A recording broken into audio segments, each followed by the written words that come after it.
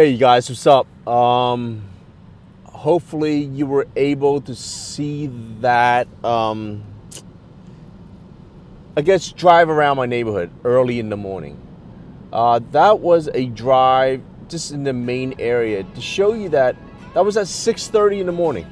Okay, so at 6:30 in the morning on a traditional middle of the weekday, I would say not everyone is still home, but majority of the individual, let's just say 90% of the people was home and 10% already went to work. That's how crowded it was.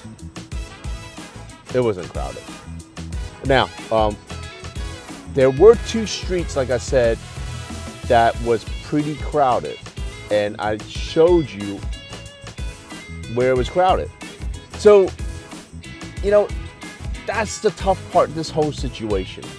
During the board meeting, there were a couple individuals that promoted that the additional charges are fine. And you know what? I'm not challenging them. I do agree with them that there should be a charge when there's additional vehicles. One of the individuals highlighted that, oh, it might should even go down to 3 cars. Seriously? In an ever-growing, environment, you want 3 cars? That's just not the ways of the world. If anything, everything's getting bigger. Now, I'm not saying this is wrong. I'm just trying to promote a different view per se. So it's challenging. I want to make sure that it's clear out there. I'm not advocating to eliminate the rule. That's not it.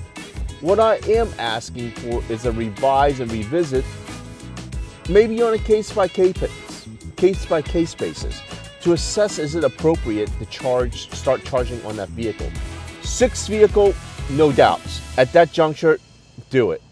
But because of the size of our home and the lack of congestion, per se, in our community, having that grace 5th one at a subjective review, I don't believe that that's a not rational type of assessment. Look, I'm not trying to form an A and B side. That's not my goal, but it is my goal to be fair and very factual about things. These things I'm saying, it is factual that I've shown you visual confirmation of that we are not at the capacity that what has been some individuals has promoted. It's just we're not busting through the seams with regards to the capacity of vehicles in our neighborhood. Certain streets are higher with regards to volume, but there are still parking spaces. That's not an accurate depiction. So consider it. That's really all I'm asking, not to eliminate it. That's really what I'm asking. And for those individuals that continues to advocate that possibly less, come on. I mean, watch the video.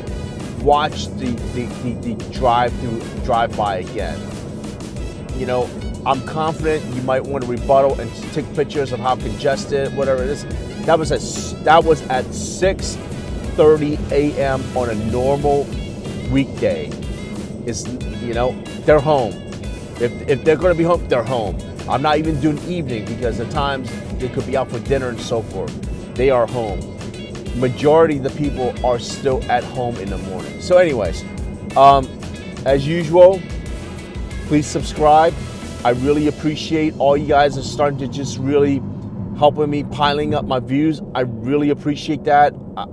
Consensus shows that, my videos are getting views, which I really appreciate. But do subscribe. I need subscribers. I want subscribers. And till then, peace out and enjoy until the next one.